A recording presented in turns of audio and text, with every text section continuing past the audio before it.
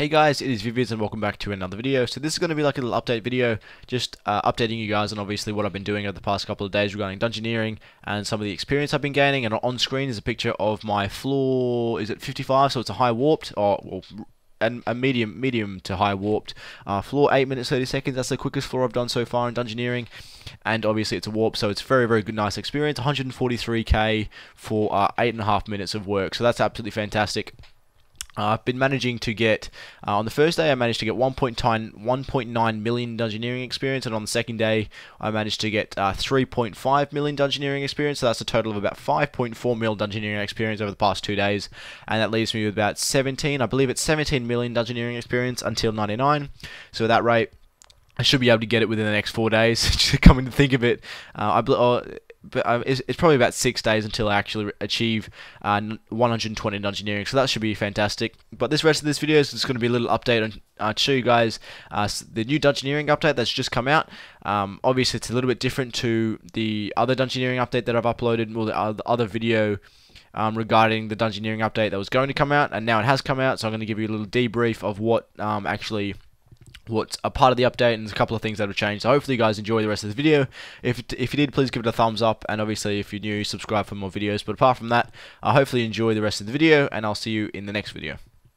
Alright, so now we're here at the Dungeoneering place. What have we got? So we've got the Brawler's Hook necklace, warrior, so that's like a warrior's necklace. The split dragon tooth, 50 prayer points for your normal bone you bury, that's worthless.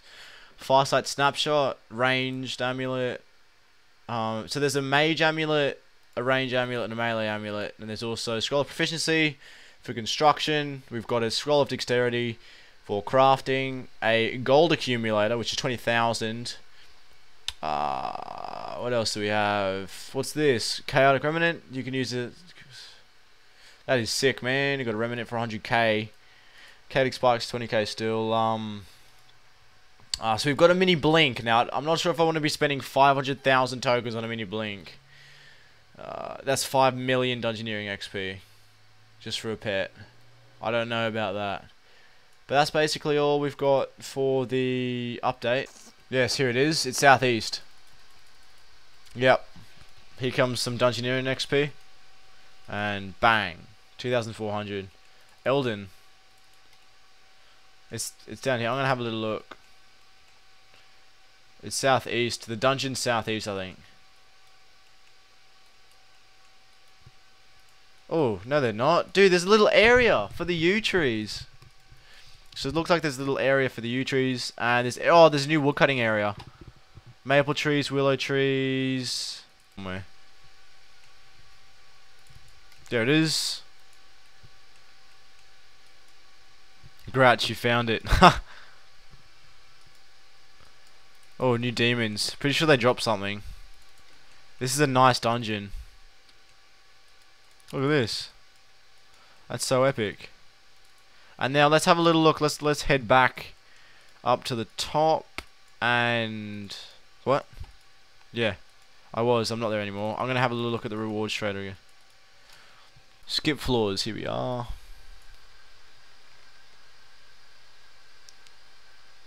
Yeah, so to skip floor 29, for example, you need to spend 17,000 tokens.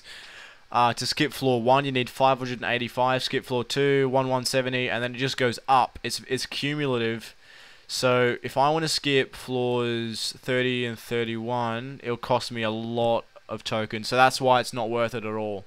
You know, with the amount of experience per hour that you get from Dungeoneering, it's just not worth it, I don't think, to skip these floors.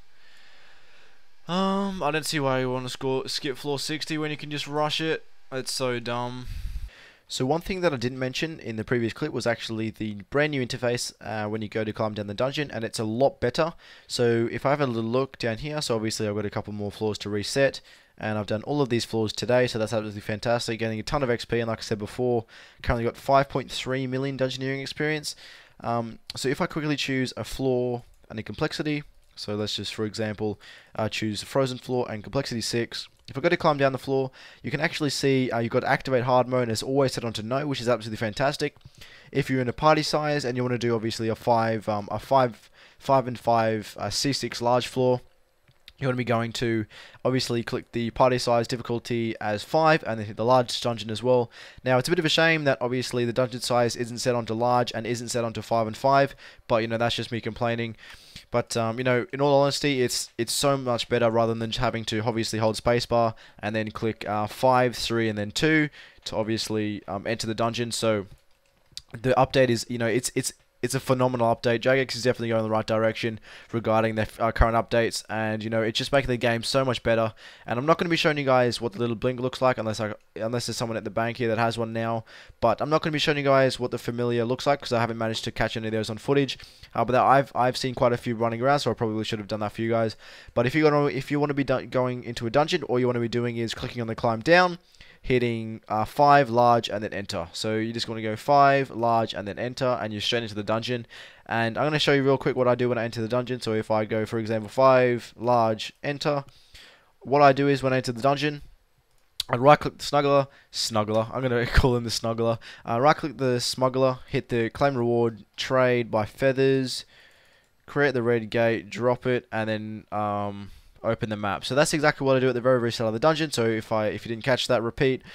So you obviously have to claim the reward, then trade the smuggler by the feathers, just in case you get one of those rooms in which you need to tech fire, and then open the map. So instead of pressing the X here or clicking away on the map or around the mini map, all you have to do is open this map here, and you've got your bearings on which way you need to head to the dungeon. So if you're down here at the bottom left, so for example, if I spawn down the bottom left here, and I've got potential in the north or eastern doors, and there's a door to the west as well. Obviously the gatestone is not going to travel west, it's going to travel east or north, so I'm just going to choose whichever door I can go through, and then drag the GT in that direction to hopefully be on the critical path. But that's all for this video, guys. Hopefully you enjoyed. If you did, let me know with a like and a comment. Apart from that, guys, hope you enjoyed, and I'll see you in the next video.